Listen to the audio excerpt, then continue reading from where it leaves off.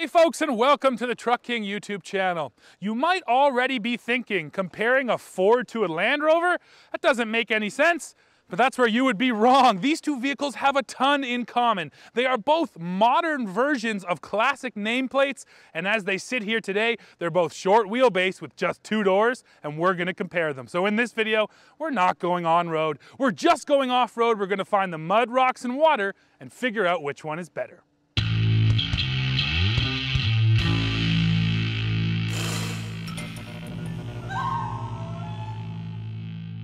Let's look at what powers these two. So over here in the Defender, we have the P400 powertrain. That is a turbocharged and supercharged V6. This Bronco also uses a V6 with just a turbo on it. It makes 330 horsepower, 415 pound-feet of torque, but the Bronco does have 2 extra gears. It uses a 10-speed, Defender uses an 8-speed. Last thing before we hit the trails, let's go over the numbers, and rather than me say them all to you, take a look right here at how all the off-road numbers compare. And now let me hit some of the other big differences here while you read those numbers. So first of all, this Bronco is a body-on-frame vehicle. That Defender is a unibody. That's a big difference. Our Bronco today does have the Sasquatch package. Those are 35-inch tires versus just 32s over here on the Defender. These are basically regular size. These things are monstrous. Another big difference over here on the Defender, we do have air suspension. Of course, on the Bronco, we don't have anything like that. And then finally, and we'll get into this a little bit, I know it's an off-road comparo, but the other big difference, luxury versus just a non-luxury vehicle, and we'll talk about how comfortable they are once we hit the trail. Hey folks, I'm interrupting this comparison to tell you about the sponsor of this video, Bespoke Post. This is a monthly box subscription club, and if you sign up, you're gonna get cool gear every single month. Best of all, 90% of it comes from small businesses. In fact, I just had 3 boxes show up on my doorstep this morning. We're talking about camping gear, cookware, clothing, and more. Now, when you sign up, you go through a quiz. You can see it right here, and you're gonna fill out all the things you like and don't like to make sure you only get things that you're actually interested in. Let's do an unboxing now of my 3 boxes. So first up right here, we have Fueled. This is a small little camping stove. Let's check it out. And I mean, this is a beautiful camping stove. We're gonna put that to use really soon. Let's crack into the next box now.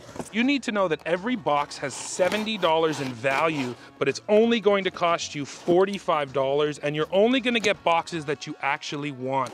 At the beginning of the month, you're gonna get a preview. It's gonna let you know what's coming, and if you don't want it, you tell them you don't want it, or you can swap it out, or you can take it. Now this looks beautiful. This is the split box, and it comes with this gorgeous hatchet. Check this thing out. Now finally, let's crack into the last one. So this one's called the Weekender, and this is gonna be a really nice travel bag. I'm excited to have this little camp stove. This thing is solid. What's cool too is you can use different composite pellets. You can use wood like we're about to use. You can even use gas if you get an adapter for that thing. That's pretty cool. We had fun out here today with those goodies that I got from Bespoke Post. Now don't forget, if you go in the description right now and hit the link, you can get 20% off by entering code TruckKing20 at checkout, or go to bspk.me/TruckKing20. All right, here we are just setting out in the Defender. I've got my wellies on and I'm ready for the mud. So first thing I want to get out of the way, this might be the most obvious point of the comparison. The interiors here are worlds apart, and the Defender is way nicer. It's absolutely gorgeous in here. It's a beautiful luxury interior, nice stitching. I love the leather on the dash, my massive display screen right in front of me. Everything about being inside this Defender, it equals luxury. Now, of course, the Bronco is nice inside, but the Bronco is nice in a fun, adventure kind of way. The Defender is nice in a Rodeo Drive, Beverly Hills kind of way. Now that's out of the way, and that's important to remember because the Defender here claims to be just as comfortable here in my forest as it does down there in Los Angeles. and that's what we're trying to figure out today. Now I've got it in mud and ruts mode, so you know the air suspension lifted the body right up right away, and it gives you a great feeling, this high seating position. So far, clearance has not been an issue whatsoever.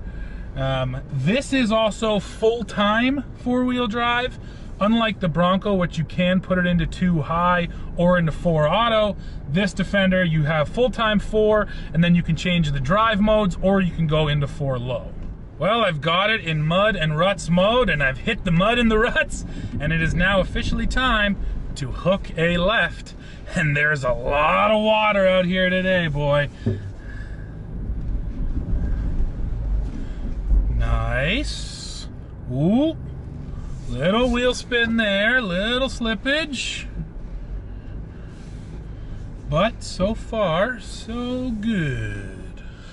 So while I sit here and wait for cameraman Dad to reposition, I do want to tell you about this 4x4 information screen, because I honestly think it's one of the best I've ever seen.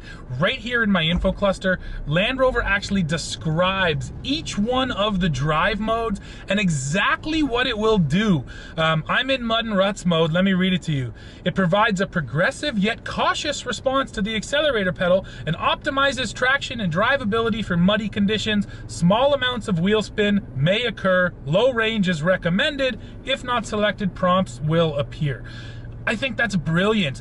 Obviously, if you own a vehicle like this, you can do your research, look into what all those modes do, but why not have it right there on the screen reminding you every time exactly what that mode does, so then you can choose the best mode for the situation.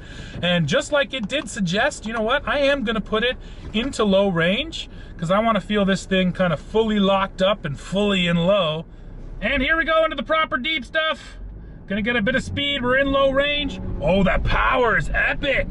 Yeah, baby, come on, come on, come on. I'm pretty much stuck in the ruts right now, but clearance is okay. Oh, oh, oh, oh, oh, oh, it's spinning, it's spinning, it's doing it, it's doing it. Traction control did cut my power there, but it actually seemed to figure out where to send it. Oh, oh, oh, I'm spinning now, baby. Come on, come on, come on. Nope, slow it down. Okay, well, I did all right. I was pretty surprised at how much traction control I still had on. I'm going into rock crawl mode now. And I need to roll down. What are you saying? I said back up a little because you got one big rock in front of your right tire. Okay. You back up 2 feet, you should be able to bounce over it. And then your choice, either steer left or right. Left if you can. Okay, here we go. I'm in rock crawl now. Ah, I just in the hole? Yep. I gotta hit it more. And again, you want to go left if you can. Okay, here we go. Some grip here, tires. I need some grip.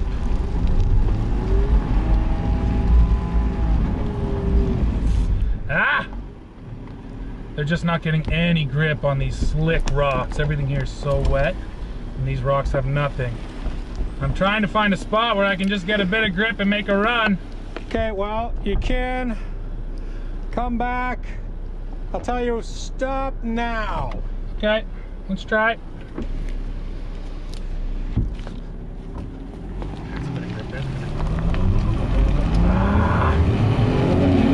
Okay, here we go, here we go, here we go, here we go. Come on, come on, come on, come on, come on, come on, climb, climb. Oh, I felt it hit that rock, but it just won't bump over. Yeah, well, you will now if you start right, slightly to the right, but I'm afraid, I hope it doesn't hit anything underneath.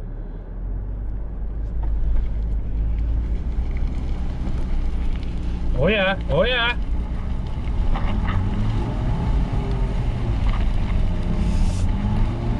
These tires can find no grip. Okay, same thing, back up just a foot. Maybe from there.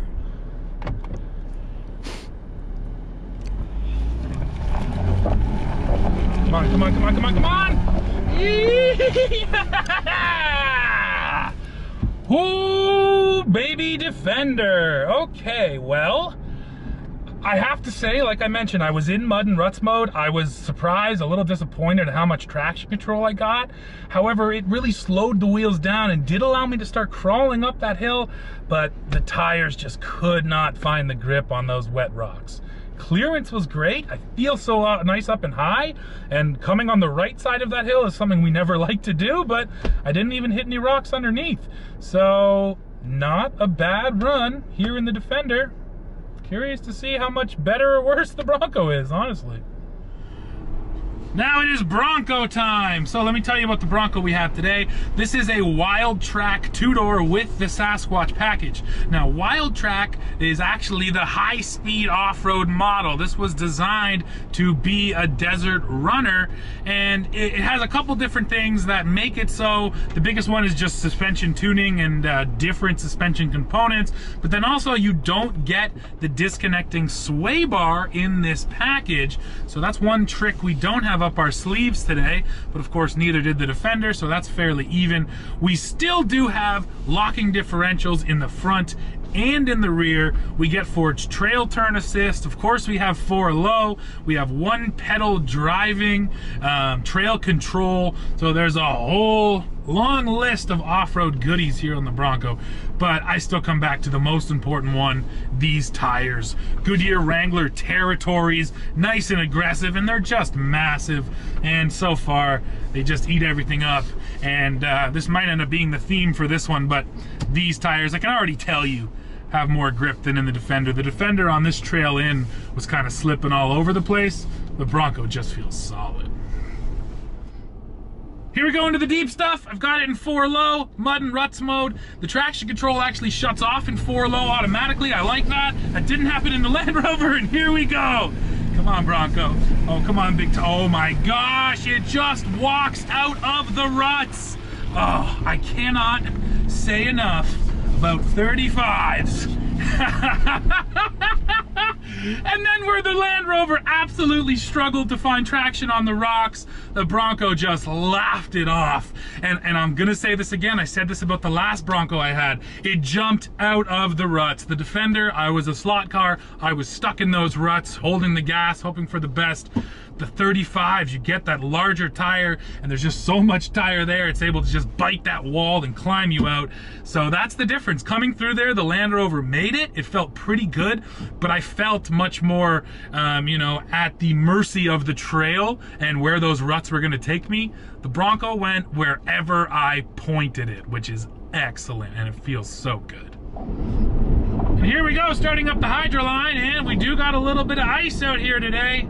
Now, it's not enough to really slow me down, but ice always adds an extra element of damage. If there's anything underneath a vehicle that's gonna get torn off, ice will expose that. So, we'll have to wait and see what happens at the end of this run, but so far so good. My parking sensors are going off. They drive me crazy when you're off-road. I also feel like when you go into an off-road mode, those parking sensors should shut off, because I don't want you beeping at me for little shrub bushes and moguls and stuff, but that's just how they work it here at Ford. And now here we go into the water!